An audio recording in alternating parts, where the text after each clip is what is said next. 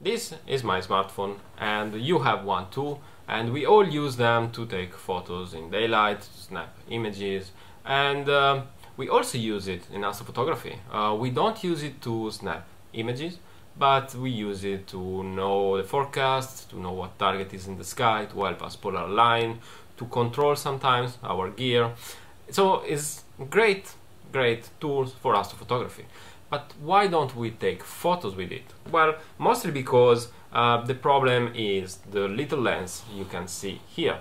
This lens is very small, it collects little light, and is a wide angle lens. So if you ever try to take a picture of the moon with this phone, what you get is a very small moon in the frame, awfully clipped to white, so you have no detail, or in the best scenario you can get some Maria to be visible, but nothing more. But that is not the only way to use your phone for astrophotography. The best way is to use an instrument to look at the moon and then use your phone to photograph what the instrument sees. This is called afocal method. So to illustrate that, let's consider this binocular that I stole from my kid. This is a very cheap binocular, it's toy binoculars. The idea is that already when you look inside it, the binocular is providing you an image, so all you need to do is to couple your phone with the eyepiece of the binocular. Now I want to show you what the phone can see, and for this reason I will put here the video of what the phone is seeing, and I will go to take my camera, you see, and now I'm trying to line up the camera with the ocular, and something like so. Let's try not to peep in any one windows. Okay, that's a view of the roof in front of me. You see, there are potential. It's quite difficult though, because now I have my hands are completely busy.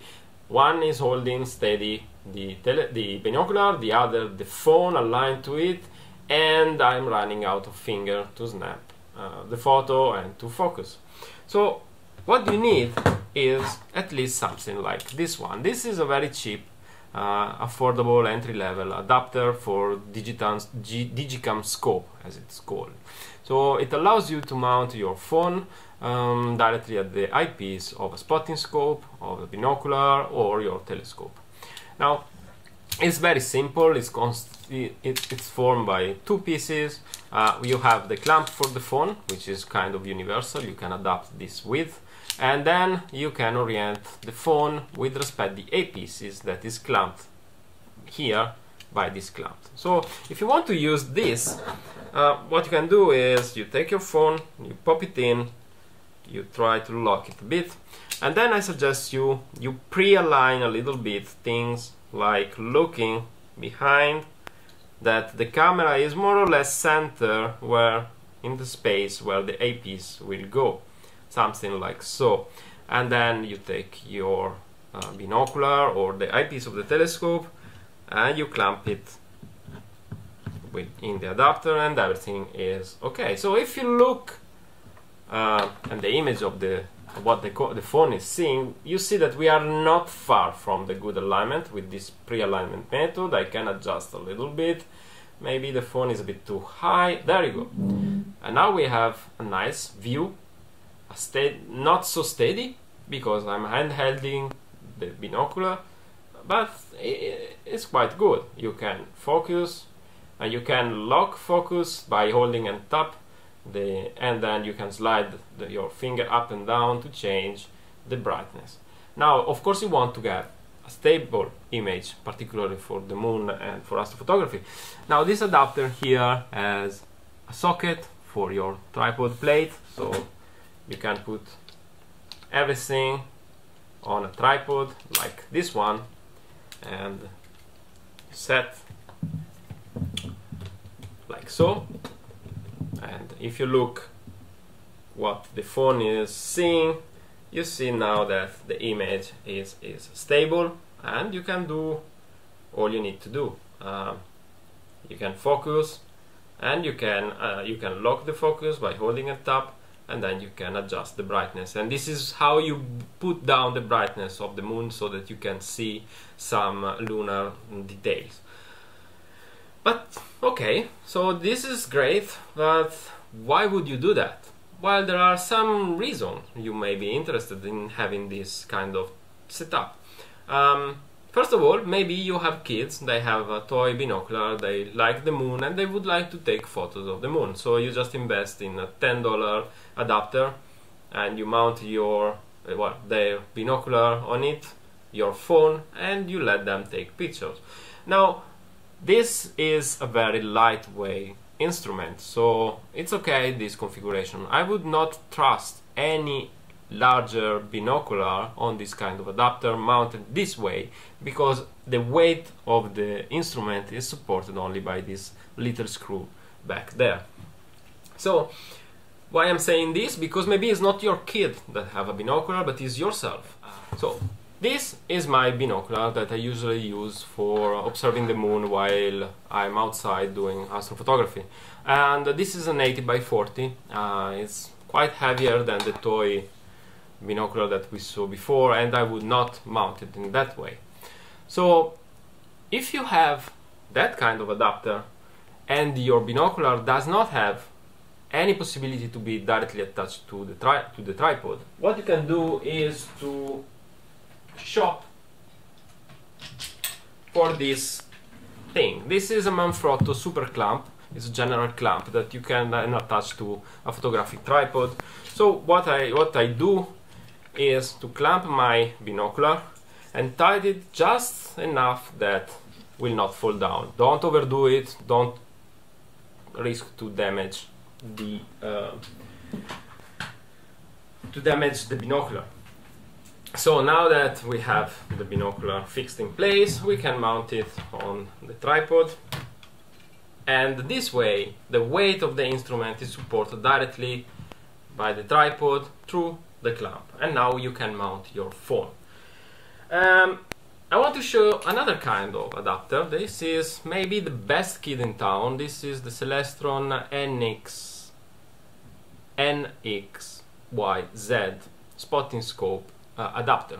So basically this works by moving your phone in the 3 axes, left to right, up and down, far and close to the eyepiece, in a controlled way, or all these movements are geared, so it's very simple to use it and it's very precise to find the proper alignment. So how you do, here you have a nice easy clamp, so you just clamp it to your eyepiece, you lock it down so that it doesn't open, and then you take your phone, something like so, and you quickly insert into the adapter. Now let's go to see what the phone is seeing. You see that I am not in the right place, I didn't do any pre-alignment, and now I'm manipulating the controls, so I'm going a bit down and then I may go a bit on the left.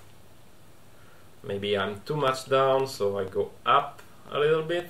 Now you see I'm start to form the image, and there is completely center. I can even tweak the distance. You see that it changed the size of the view. And now you see that I'm completely out of focus. So that's not a problem. I can tap and try to have the phone focusing. It cannot. So the best way with telescope and with binoculars is to lock your focus and then use the adjustment of the telescope itself in order to bring the image into focus, like I'm doing here. So you have something like so, perfect focus, very easy to achieve. And that's pretty much everything. So this is how you can do astrophotography with a smartphone. I will put some sample image at the end of the video. The last point I want to discuss is that maybe you do have a telescope, but not all telescopes are good for astrophotography. This is my Skywatcher Heritage 130p. This is a tabletop Dobsonian telescope, and is very nice, is affordable, is portable, it's easy to use. You can see it, it's really, you set it up in a breeze, you just have to extend it and then you are ready to observe. You have the classic base, Alta's base, so it's very easy to use, it's convenient for kids, for grab and go telescope, for short observation of the moon. The big problem is that the focuser here has not enough back focus. That means that the focal plane is very close to the end of the focuser and will remain in front of the sensor of your camera. So you will never be able to achieve focus with your camera. The only opportunity is either you use a Barlow lens to try to push forward the focus plane. That brings some problem of its own. If you have a collapsible Dobson like mine, you can avoid to extend it completely, keep it a bit shorter until you are able to focus with your DSLR camera, but that will reduce the focal length of the instrument and so the magnification. So the best way is to use afocal projection, and you just mount your phone on the eyepiece and you are good to go to take some photos of your with your visual setup. Last thing I want to say is that sometimes for moon, try not to do single image all the time. A 4K video will be often good enough. You will collect a huge amount of video frame that then you can stack. And when you do only with the best, maybe you end up with 100 or more images that you can stack together, and that will improve the quality of the final image. So this is pretty much all I wanted to say. So thanks for watching, and keep going a little bit to see some sample images.